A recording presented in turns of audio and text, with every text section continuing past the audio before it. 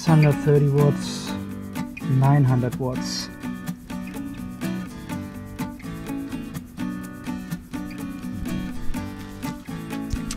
Houston,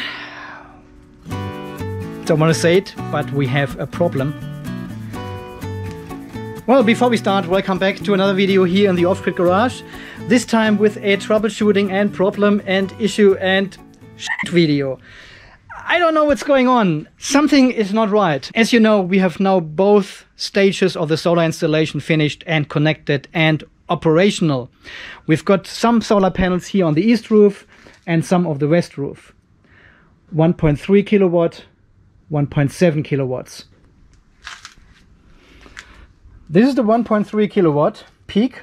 We got roughly 900 watts at the moment.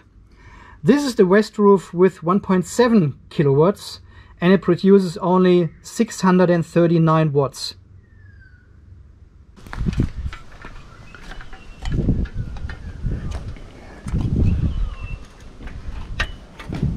Okay, let me show you the situation here on the roof. This is the new installation here, 1.7 kilowatts, 9 panels. And this is the existing installation, 1.3 kilowatts, these 6 panels, not these ones. And as you can see from my shade, the sun is actually shining more on this side here, so on the bigger solar array. This has 1.7 kilowatt, 1.3 kilowatt. This produces only 600 watts, this produces 900 watts. Something is going on, right? And I was watching this for a couple of times now through the VRM portal, and this is another advantage. You can actually watch this from work now on your mobile phone from wherever you are and can monitor the situation in your system. And I found it always strange that these panels here are producing far less power than the other ones with a smaller power actually.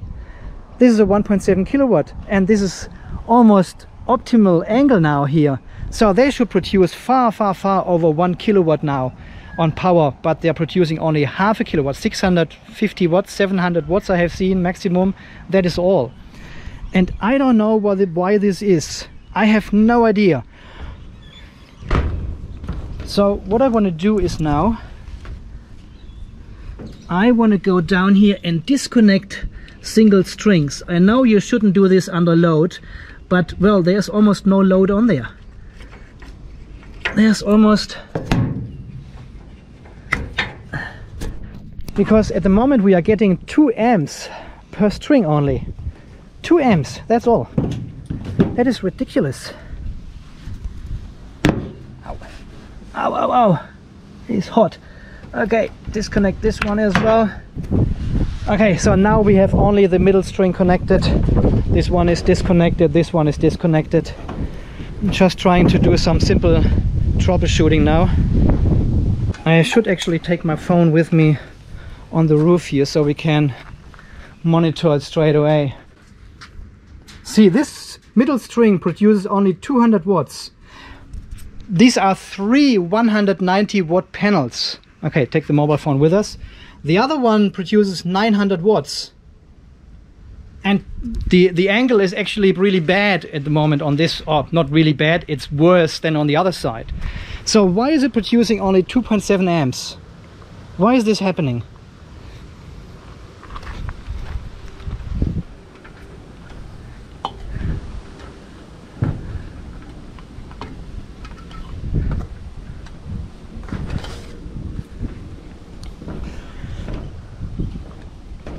Well, you could say, because I told you these are older panels already and we have also mixed them up.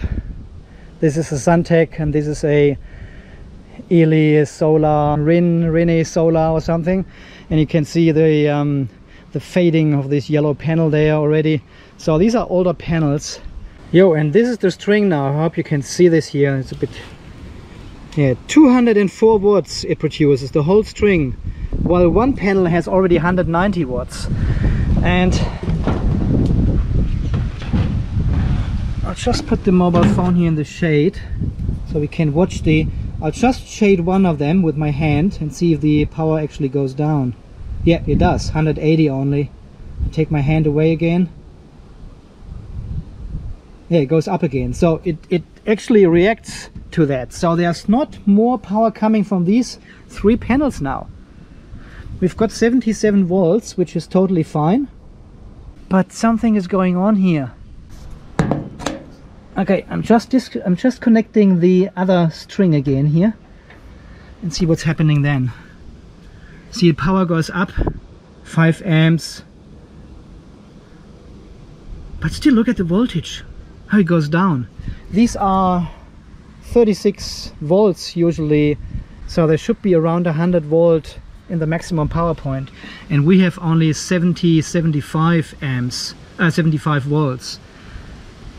See how it goes up and down as if it tracks the power point and can't track it. And we've got only 5 amps for 2 strings. This is a 5 amp string, this is a 5 amp string in parallel. So we should be able to get 7-8 amps at least. We've got super bright sunshine today. Here on the panels it is windy, they're getting cooled, and we get only 380 watts out of that. 4.7 amps only. This is all. Okay, let's quickly connect the 3rd string as well.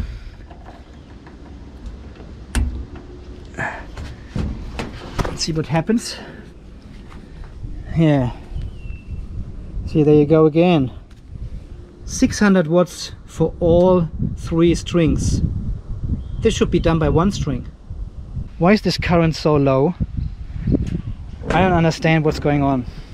Something is not right.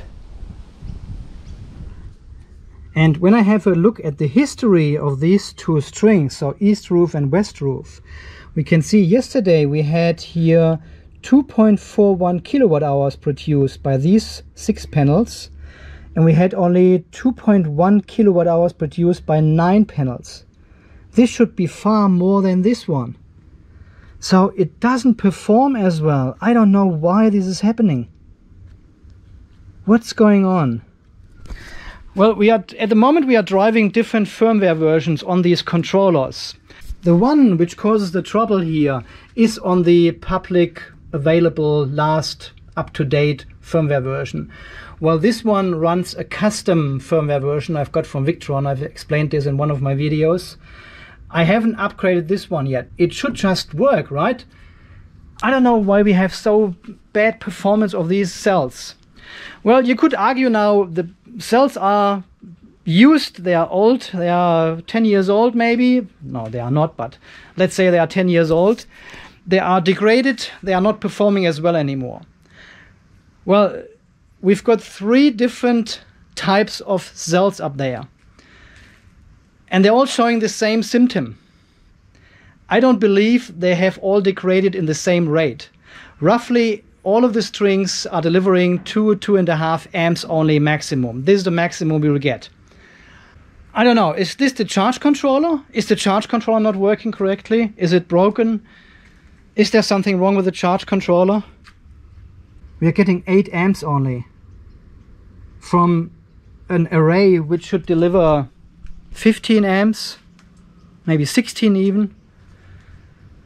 As you have seen, when I disconnect the strings, they're all acting the same. Even they have different solar panel modules on them. They're all acting the same. So this is very suspicious, I think. I don't think there's something wrong with the panels. I could potentially disconnect the panels again and short each panel individually.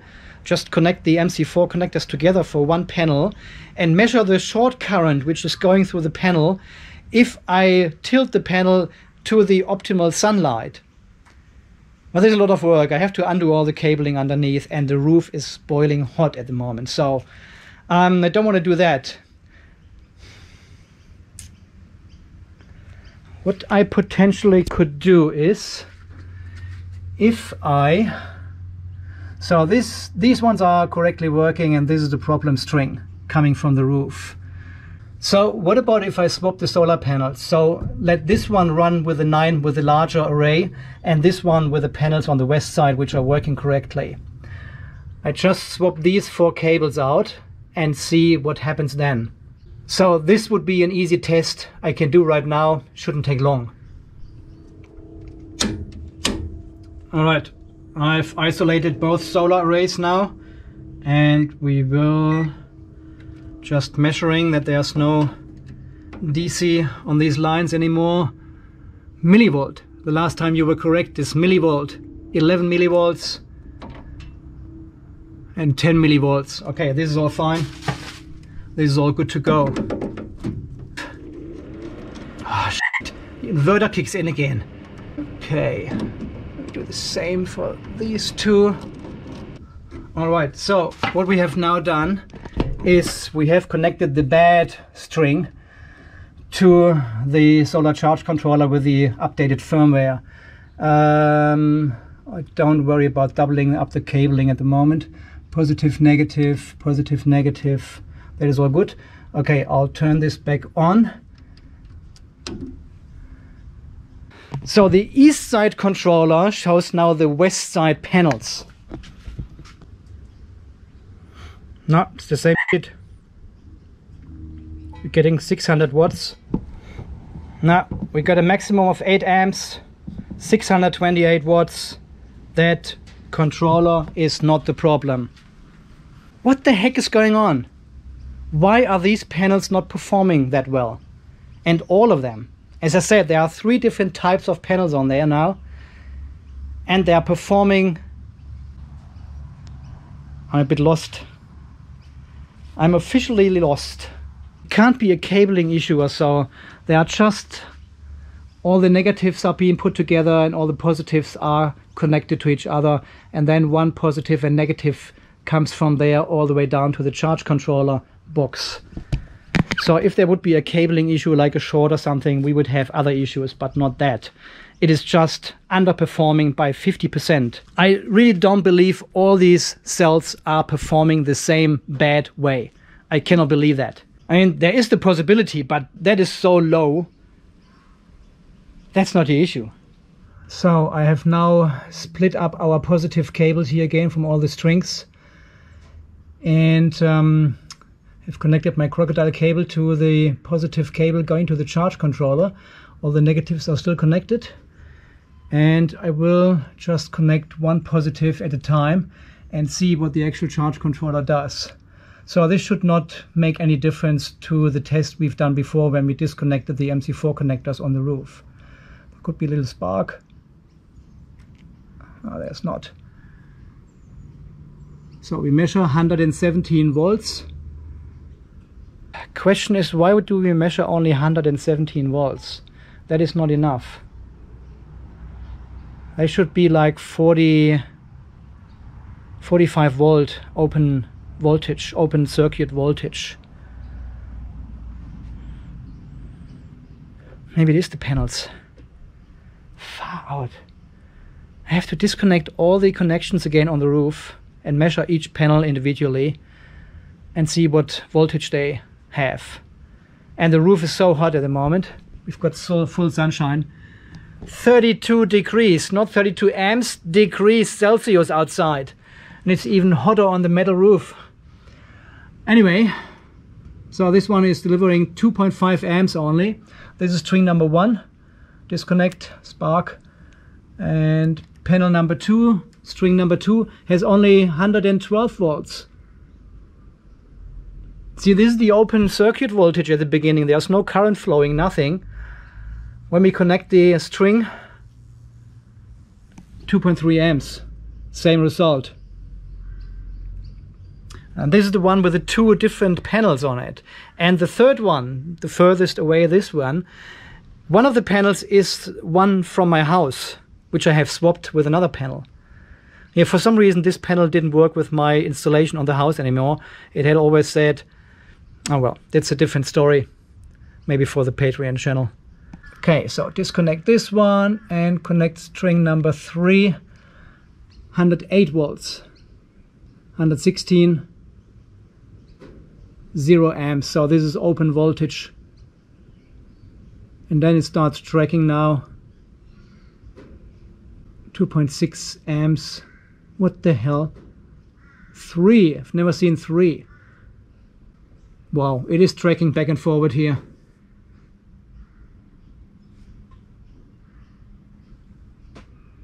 That is not good. There we go. 2.8 amps, string number 3. They're all the same. They're all not performing well. They are performing less than 50% of what they actually should deliver. Far less than 50%. And I saw this at work on my mobile phone all the time when I looked at the VRM here. I could see we are producing 1033 watts. And I know the east side here produces almost 1000 watts at this point of time. And the rest was the west side, the new panels. And this didn't make sense at all. I said, well, something is not right. Suntech, these are the panels we have installed on this side. So they have voltage at P max 36 volt. So we should see around 105 volts in the maximum power point. And the open circuit is 45.2. Which we don't see either, because this would mean we are roughly, so 45, that's 120, 135 volts. That's 135 volts open circuit, which we don't see.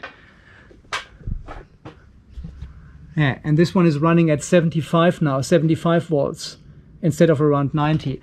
But they're always running a bit lower than I would actually expect. I've seen this on the other side as well. They are not really running in this power point here for some reason. All right, guys, I don't know. What shall I do?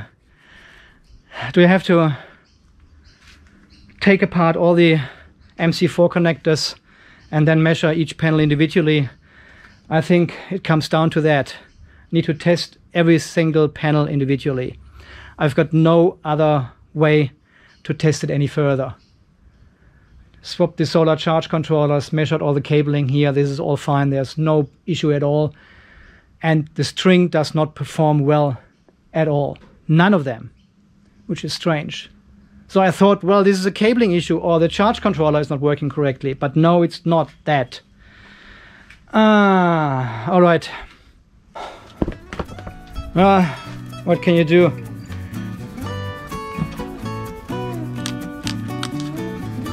And start measuring.